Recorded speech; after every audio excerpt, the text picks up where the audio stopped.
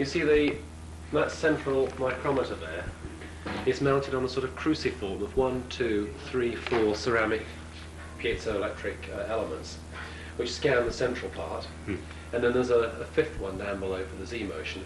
Then finally, the samples advance towards the stage. There's a 20-to-1 lever in here that rocks the sample up like this, and that's the piezoelectric motor. That's all there is to it.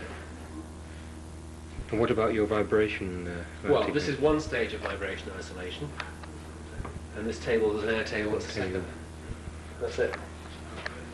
Yeah, I was telling Mervyn that yesterday while we talk and how it's going and now slamming the door and we're seeing atoms at the same time. And you can open it up as as you've just done. Yeah. And bang on the table and come back. You get it. Right.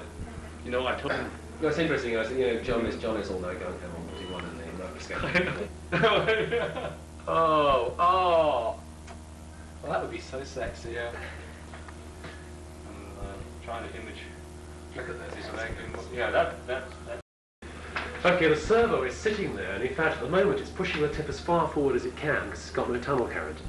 The idea is, I can't hit. I'm not tunneling yet, but I can't hit something. The idea is, as soon as it tunnels, A, the inchworm advance is stopped, and B, the servo will pull the tip back to give me whatever tunnel current I set on there. Just make sure this isn't scanning. That's not scanning. Okay.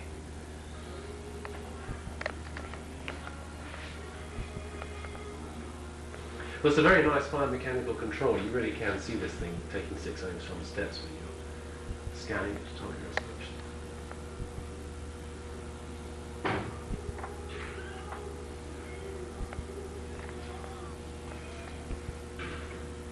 Probably won't start to scan this.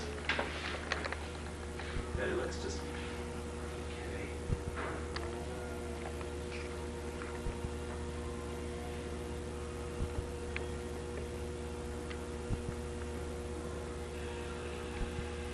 Oh, that's a nice corridor. Oh, that's lovely.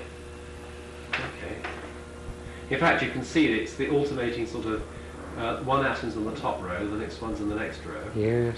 And so, you get one atom sticking up higher than the other. Yes. Well, that's rather beautiful straight away. It's marvellous. Oh, that's sexy.